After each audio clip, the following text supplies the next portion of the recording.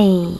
In front of me is iPad Pro 11-inch 4th Gen, and today I would like to show you how you can use voice recorder on this device. First of all, you need to select Recorder app called Voice Memos. Then scroll down and choose Continue if you never used this app before. Then select Allow once or Allow while using in Location pop-up. And finally, click on this red button to start your recording. You can pause it or unpause it by clicking on the same one at the bottom left corner. Now you can also click on the title over here and change it. Then click on this keyboard icon at the bottom right corner and pause your recording.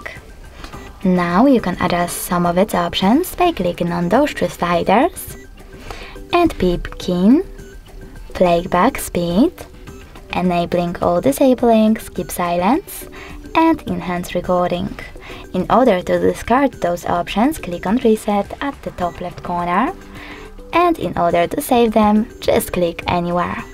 You can also click on this icon next to sliders and edit your recording right away.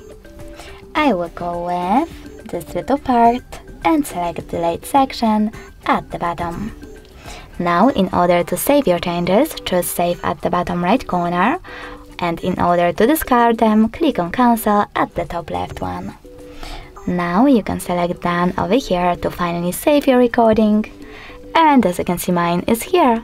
If you wish to play it, click on it and tap on this icon. In order to delete it though, select Edit over here, click on one of your recordings and select this bin icon. Then choose OK in the pop-up. You can always recover your recording by clicking on this icon at the top left corner, choosing Recently Deleted, clicking on the chosen one and tapping on Recover, then confirming your choice over here. Thanks so much for watching. If you enjoyed this video, don't forget to leave a like, comment and definitely subscribe. Bye!